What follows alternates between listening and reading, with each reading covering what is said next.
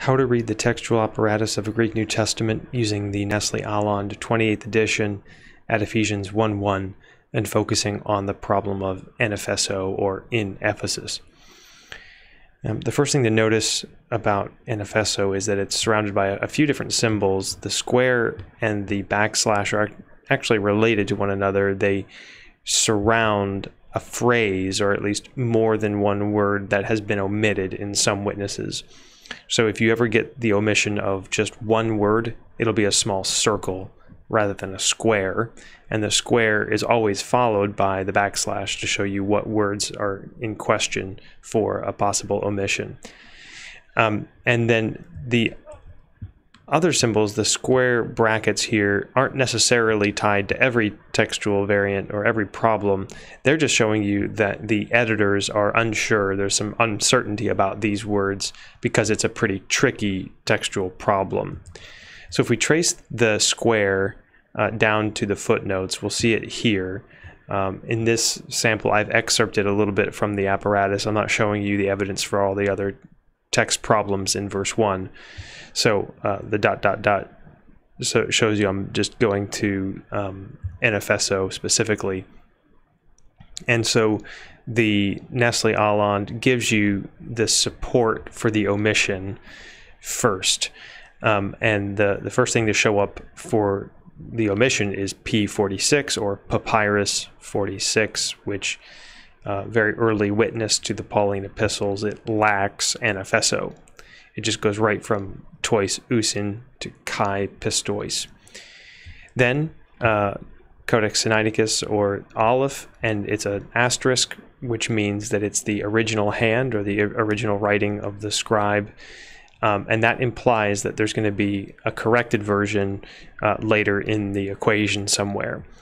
And then the next one is B, or Vaticanus. Sometimes you'll see it as 03 written. And again, it's also an uncorrected reading. It's the original hand of the scribe at the time of writing in the 4th century. And then you get two minuscules, 6 and 1739. And then what's left here is a reference to Marcion, the 2nd century heretic, who is a witness to the omission of NFSO. But we don't have his works directly. We have them mediated through Tertullian and Epiphanius. And that's what the T and the E stand for. So if you look at the introduction to the Nestle Aland, you can find page 81 that specifies we have a witness to Marcion through Tertullian and Epiphanius, and he is a early testimony of the omission of NFSO. Then they give you a CF inscription. This links us up to the line just above where it says inscriptio, or inscription. That means like the title at the beginning of a book. There is a replacement of the title. So rather than to the Ephesians, we have to the Laodiceans, and then vel means or. The spelling is slightly different in another version, but it's the same idea. It's that according to Marcion, the title to the book is actually to the Laodiceans, not to the Ephesians. So this little note here is just sending you back up to that related textual issue. But again, that Marcion witness comes through Tertullian and Epiphanius rather than by himself. The broken vertical line means we've stopped talking about the evidence for the omission of NFSO, and now we're going to discuss the evidence for what's printed in the text, TXT. And so the evidence that supports the presence of NFSO is the corrected version of Codex Sinaiticus, or Aleph.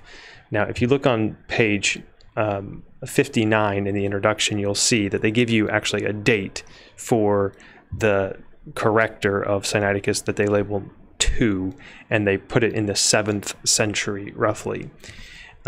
Similar is B, or Vaticanus, the corrected reading. This is not the asterisk reading. It's not the original hand, the original scribe. It's a later corrector has added in NFSO.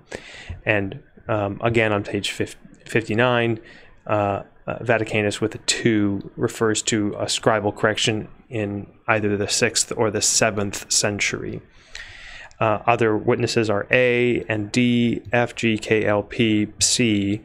All of these are majuscules that support the inclusion of NFSO up in the text. One more majuscule is 0278, and then what follows to the end of the line are all minuscules or minuscules, a whole list of them. On the final line you get 2464, and then the majority M, which means the great majority of Greek witnesses altogether have NFSO or in Ephesus.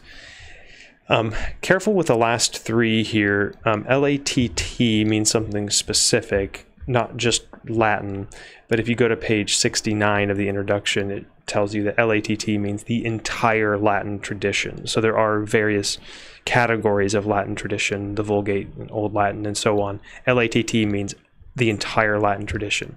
Similar with SY, there are varieties of versions of the Syriac, but SY means the entire Syriac tradition, and you can see that on page 70.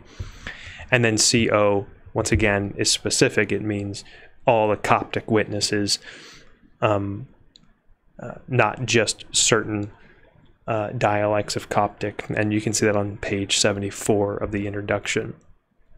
So just to summarize and clarify, in Ephesians 1:1, when we focus on this particular textual problem, we see that it deals with the omission of more than one word, and the editors are marking the fact that there is some uncertainty about the real wording here. They can't quite make a firm decision, and so there's some uncertainty marked by the brackets. There is some support for the omission of that phrase, and it's very early support for the omission with papyri, with Marcion, with Aleph and B. And then everything after that gives the support for the inclusion of those words in the text, and that includes all of this material here.